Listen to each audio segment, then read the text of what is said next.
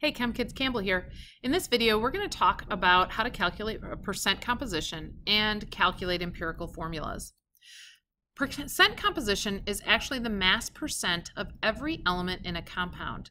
And if it's the percent of every element in a compound, then those percentages have to add up to 100%. Now, how we're going to calculate the equation for percent composition is the grams of element, and that's what we're going to get from the periodic table, divided by the total molar mass of the compound times 100 to get our percent. So like I said, the grams of the element is the total grams of each element found when we calculate molar mass. Remember in the previous video, I had you write down the AMU from the periodic table and multiply by the number of the atoms that were present in the formula for each individual element. Well, this thing is what I'm talking about right there. It's that molar mass or that atomic mass for each element times how many we have. That's actually what goes up on the top. So let's take a look at that. So remember we did the molar mass of ammonium carbonate. So this was the number of atoms here. This was the AMU, and nitrogen is 14. There are 2 of them, right? Because you got to distribute that 2, which was 28, and there were 8 hydrogens, so that was 8. And so we came up with the molar mass of ammonium carbonate in our last video to be 96 grams. Now, if I want to know what percent of ammonium carbonate is nitrogen, well, what I need to do is take the mass contribution of the nitrogen, which is this 28 grams. That was what goes on the top. And on the bottom goes my molar mass, the 96, and then I multiply by 100. So that means that the percent of nitrogen in ammonium carbonate is 29.2. So I just take what I would have gotten when I calculate the molar mass for each element. So it's that mass, atomic mass from the periodic table times how many I have, then divide by the total molar mass. That's all I do. What about hydrogen? Well, if I want to know the mass percent of hydrogen, the percent composition of hydrogen in ammonium carbonate, I'm going to take my 8 and divide by 96. So 8.3% hydrogen. Crazy, huh? There are 8 hydrogens, but because hydrogen's so light, its total mass percentage is small. And we can keep doing this. I could ask you, what percentage of ammonium carbonate is carbon? Well, again, we're going to take our 12 and divide by the total 96 times 100, 12.5%. That's all percent composition is. It's the stuff from the periodic table that I would use when I calculate molar mass and just taking each piece and dividing by the total. So it's the part over the whole times 100. For oxygen, 48 divided by 96 is 50%. Now the key is when I go back, 50 plus 12.5 plus 8.3 plus 29.2, all of that should add up to 100%. Right? It should be plus or minus a teeny tiny bit, but it should be very close to 100%. If it's not, then you did something wrong. You try this for barium nitrate. Pause the video and then calculate out the percent of each element in barium nitrate.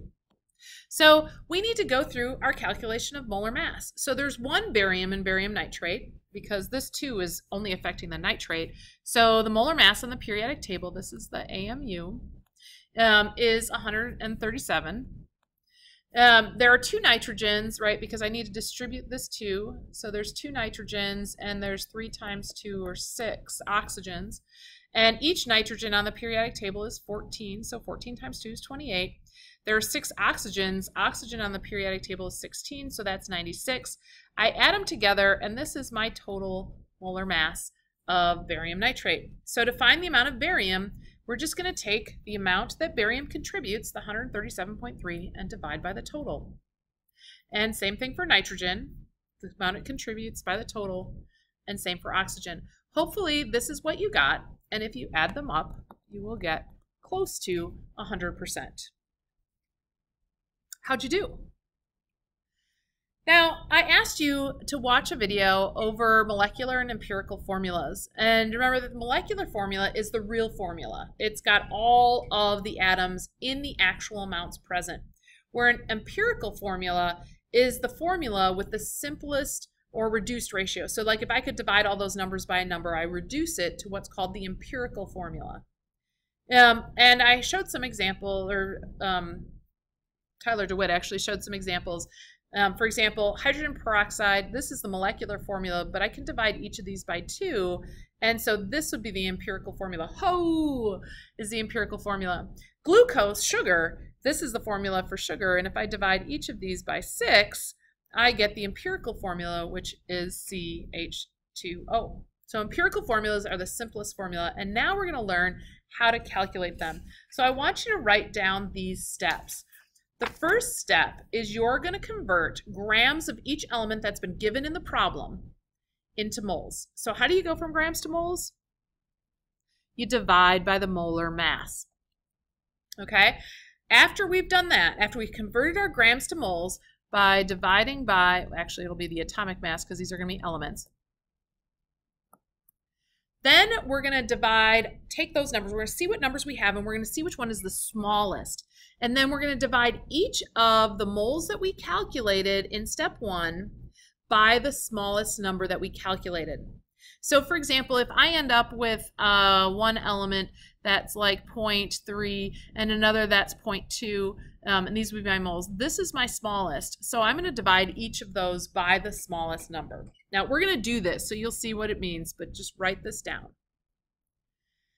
Then what we're going to do is, once we've done this division of the smallest numbers, if each answer that we get from this division from step 2 is close to a whole number, so it may not be an exact whole number, like maybe it's not exactly 1, maybe it's 1.1, then that's close enough to 1. Or if it's 1.9, that's close enough to 2. So we're going to round ours to the closest whole number if it's close.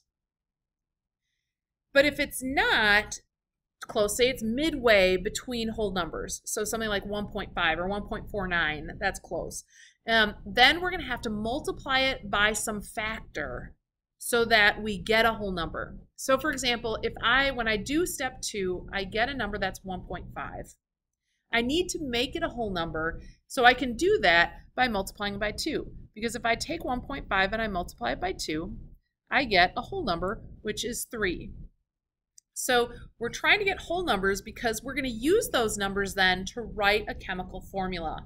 So the chemical formula, we have this whole number of moles of each atom, and we're going to write it as a chemical formula. And those numbers that we just calculated or rounded in step 3, those become the subscripts, those little numbers that tell us how many of each atom we have in our chemical formula. Now you're probably like, what on earth are you talking about, Mrs. Campbell? So now we're going to do this ourselves. All right, I have a formula that contains 28.4 grams of copper and 71.6 grams of bromine. And I want to know, what is its empirical formula? So remember that step 1 is to convert the grams of each of these elements into moles. So remember, to go from grams to moles, we divide. And since these are elements, right, this is the element copper, and this is the element bromine, we go to the periodic table and we find their atomic masses. All right, so if we do that, if you go to the periodic table, you're going to find that copper has an atomic mass of 63.5 grams, and bromine has an atomic mass of 79.9 grams. So to go from grams to moles, we take the value we're given and we divide by the atomic mass. That gives me 4.47 moles of copper and 0.896 moles of bromine. So first step, convert the grams you were given into moles for each element. So divide by the molar mass, or the atomic mass, of each element. Step number 2 is we take the lowest number that we have and we divide the numbers by it. So my lowest number here, right, is 0.447. That's lower than 0.896. So in step 2, what we're going to do is we're going to divide both of these by 0.447. If we do that, right, 0.447 divided by 0.447 is just 1. And so you don't really have to do that division. The lowest number is always going to be number 1. If I divide 0.896 by 0.47, I get the whole number 2, or something close enough to the whole number that I can round it to 2. What this means in my chemical formula is that I have 1 mole of copper and I have 2 moles of bromine. So now I'm going to write the chemical formula with the metal first followed by the nonmetal. Copper's a metal, so I'm going to write my chemical formula, which will be 1 mole of copper, so Cu, and you could put a 1 here, but remember the 1's implied. Br2. Take grams to moles, divide by molar mass or atomic mass. Divide by the smallest number that you have from step 1. Round to whole numbers if you can. Write the chemical formula with those whole numbers. That's how you do this. All right, let's try another one. We want to find the empirical formula of a compound that contains 36.4 grams of carbon and 63.6 grams of nitrogen. What's step 1? Step 1 is to convert your grams to moles. Divide by the atomic mass. So go to the periodic table, look up carbon and nitrogen, and find their atomic masses. So carbon on the periodic table is 12, that's grams per mole.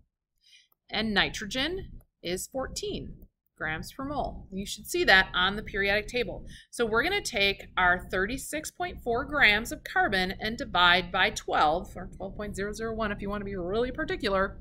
That's going to give us 3.03 moles of carbon. We're going to take our 63.6 grams of nitrogen and we're going to divide by the molar mass of nitrogen, which I'm going to round to 14, but I decided on the slide I'd be very, very particular with 14.007, and you get 4.54 moles of nitrogen. Step 1, grams to moles. Step 2, divide by the smallest number you just calculated. That's our 3.03, right? So I'm going to divide both of these numbers by the smallest number, 3.03. So do that, right? This is going to give you 1. But what do you get when you divide 4.54 by 3.03? It's not a whole number, is it? It's 1.5, which is too far to round. You cannot round that to 2, and you cannot call it 1. It's dead center between those two numbers. So now we're going to have to multiply by our factor. So now, since we can't just call them whole numbers, I'm going to have to multiply both of them. I can't just multiply one. I got to multiply both. Whatever you do to one, you got to do the other. So we're going to multiply both of these by 2. All right, so we're going to multiply this by 2, and that's going to be 2 moles of carbon. I multiply this by 2, and I get 3 moles of nitrogen. All right, so now step 4 is we're just going to write this as a chemical formula. So we have 2 moles of carbon and we have 3 moles of nitrogen. So we're going to write C2N3. So just take those numbers now and write a chemical formula.